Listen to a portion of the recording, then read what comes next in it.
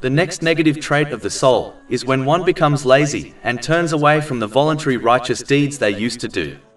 It is worse when a Muslim is unconcerned with this behavior. Greater than this is when a Muslim is not even aware of their lazy behavior because of their heedlessness. The worse is when one believes they are striving hard in the obedience of Allah, the Exalted, even though they have only become lazier.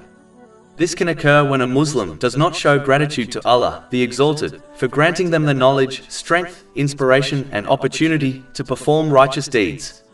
A lack of gratitude can cause the blessings to be taken away, which leads to laziness. One must ensure they show gratitude by using the blessings given to them as prescribed by Allah, the Exalted, so that they are given further blessings which will prevent them from laziness. Chapter 14, Ibrahim, verse 7. And remember, when your Lord proclaimed, "If you are grateful, I will surely increase you in favor." Physical laziness can be caused by overeating and drinking. When one overeats, it strengthens their desires, which causes one to become lazy in acts of obedience. One should therefore follow in the footsteps of the righteous predecessors by avoiding overeating. This will benefit them in their physical and spiritual health. Avoiding overeating weakens the desires, which in turn removes laziness.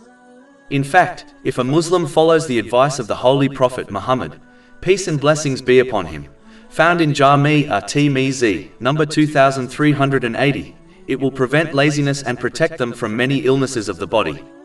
That is to split the stomach into 3 parts.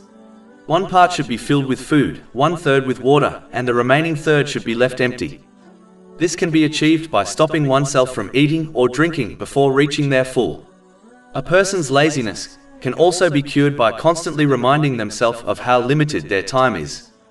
If one does not make use of their time, they will leave this world empty-handed and with great regret. This thought can inspire one to stop being lazy and strive in righteous deeds. Over 400 free ebooks, audiobooks, infographics, podcasts, and blogs available on our website, www.shaykhpod.com.